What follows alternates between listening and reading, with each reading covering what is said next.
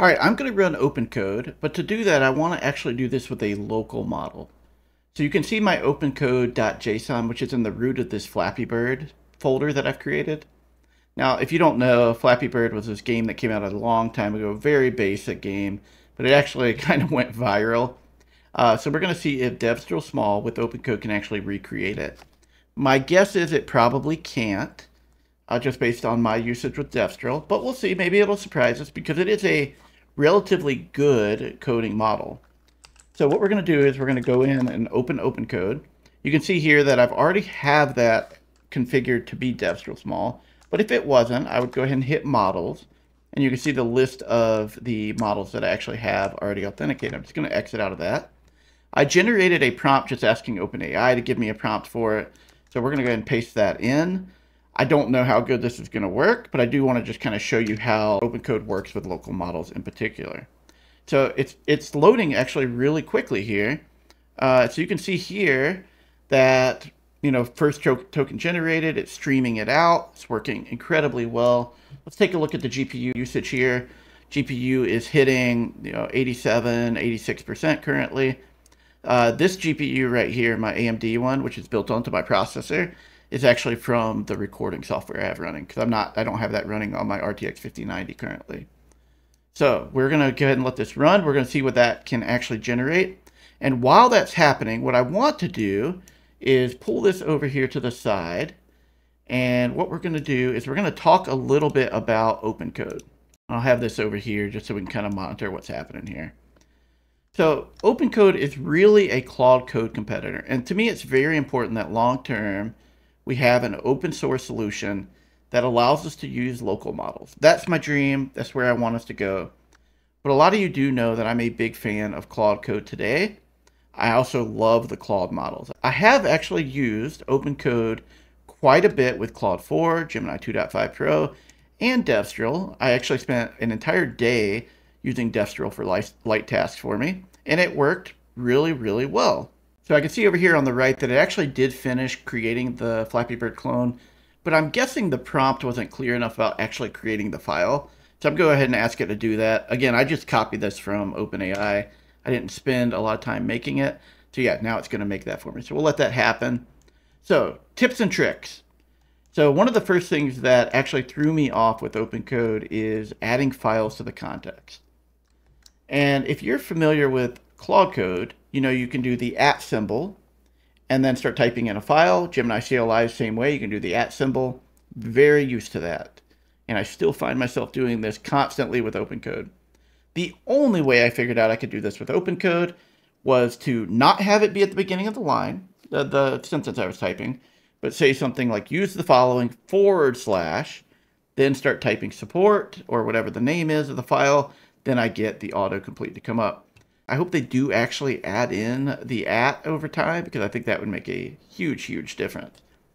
Claude 4 is amazing with opencode. It scores very well on my evals. It's actually really enjoyable to work with. And it typically is pretty efficient cost-wise. I think I burned a few dollars, using it off and on for an entire day. I think it maybe $6, $7. That's what I used. Again, that adds up when you do it for an entire month, which we'll talk about pricing here in a minute, but it's still, very efficient compared to Gemini 2.5 Pro. Make sure that you're using SST opencode, which is this particular GitHub repository.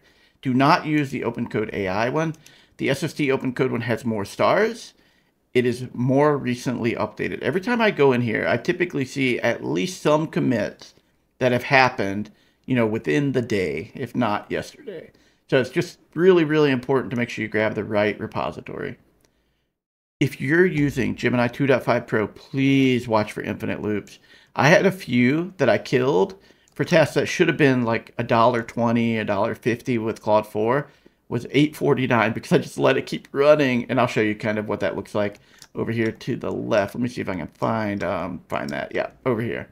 So you can see here, it'll just end up hitting this error, old string not found, and then it'll keep looping over and over and over again. So do not use Gemini 2.5 Pro with that. I even tried tuning temperature and stuff to the best of my ability, and I could not even square that in like I could with root code. 0.7 is typically what I find to be the best there. Now, This also is kind of embarrassing, but if you're wanting to authenticate another provider, I kept wanting to do /models and do it this way. But the right way to do it is actually to launch opencode auth login. Select your provider, put in the credential, boom, you're good to go. I had to actually search the source code to figure this out. I know this is probably documented somewhere. I did not find it until I actually went into the actual source code for the project itself. And then I used augment code to actually ask questions about the repository, and that's how I ended up getting that answer. The opencode.json.config, very important. Now, this is what's interesting to me about this is I've had some people report that it doesn't work for them. But I've done this in like 4 different projects now. 5, I guess, if you count this little Flappy Bird clone. But yeah, I just dropped the opencode config, opencode.json config in the root of my folder, put in the stuff that I want in there, and it's always worked for me. I don't know why it wouldn't work for some people, but I am calling that out, that maybe there's some weird things with finding this JSON file. Another thing that I constantly do mess up with this is I run the clear command that does not actually exist. If I type clear here, does not actually exist in opencode. I think it probably will one day in the future, but instead you need to do new session. I don't think it would be that hard to add clear, but maybe you don't even need it. You just gotta get used to it. So anyway, let's jump over and see what this Flappy Bird actually ends up looking like. Taking a look at the results here, you can see we have a kind of a Flappy Bird clone, but there's so much to the physics to it, I don't think I could ever get through this first pipe. Oh, I almost did. Oh, can I do it? Anyway, this is actually surprisingly good, right? This happened with a local model, it's nothing special, with opencode, and it followed tool calls properly. It didn't have any errors in any of the output on it. In fact, let me just go ahead and show you what the results look like here. You can see here, it just worked great. Like, it created everything, and I probably could change some of the gravity. I bet you there's settings in here I could configure. It works awesome. Devstrel has been kind of a joy to work with opencode. Again, the context is kind of borked down here because LM Studio, when you have streaming, doesn't actually return that to you, so that's unfortunate. All right, and to close this out, the one thing I want to talk about is we need an open source solution. We need local models to actually work, and the reason for that is these companies, a lot of them still are not profitable. I probably talk about this a little bit too much. The age of free AI is coming to an end, that coding in the future is going to be very expensive. It already is pretty expensive. But we're very fortunate to have things like augment code with a fixed price of $50 a month, Claude Max with $100 and $200 a month plans, and then we have Cursor, which has gone through a quite controversial move over the last few days, which I'll talk about here in a second. A lot of these companies are aiming to get as much market share as they can, but they're not profitable.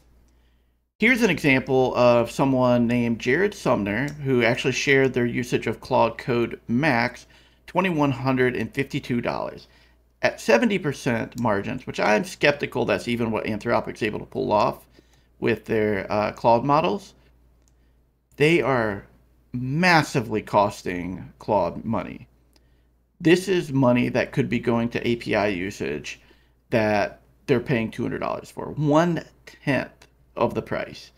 So I'm a little bit nervous over time that either the usage we get, which is very nebulous, right? We don't really know how much usage we actually get from these.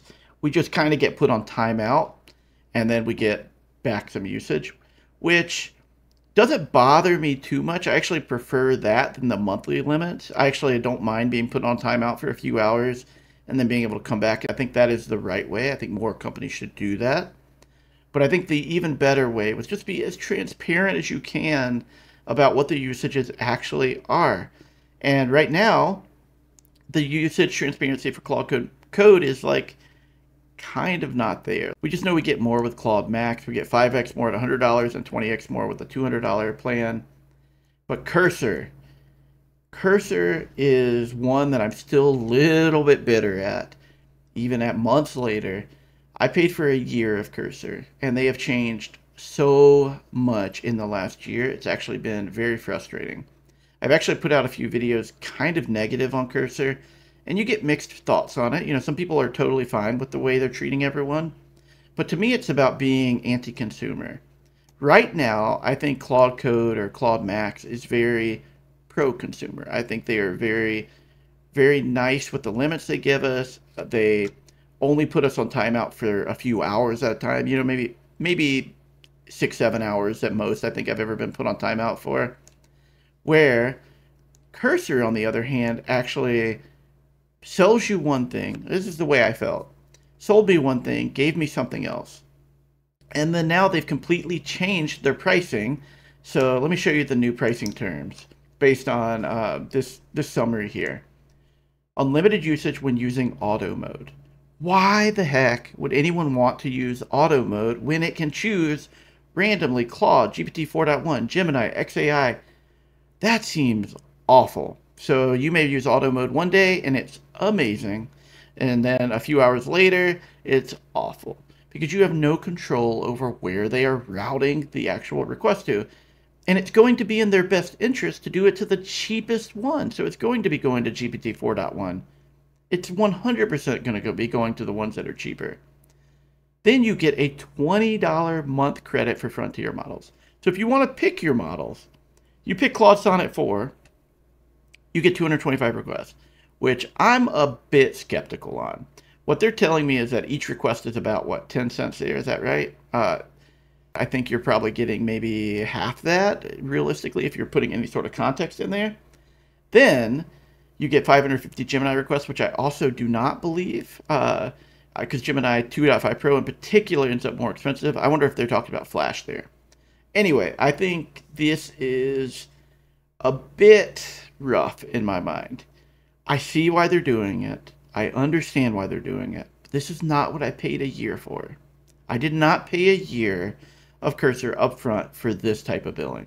It's very unfortunate. And going back to Claude Code, they are amazing right now, but that could change. And if they do, I'll be one of the first ones to talk about it. So yes, I hope you all join me in kind of rooting for these open source projects like opencode, rootcode, Klein, and all the others that are out there.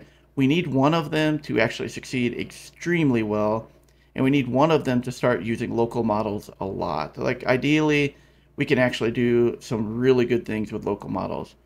But I think that's going to wrap it up for now. If you have any thoughts on anything that I've talked about today, please let me know. If you've used opencode, I would love to hear your thoughts on it as well. Anyway, until next time, everyone, peace out.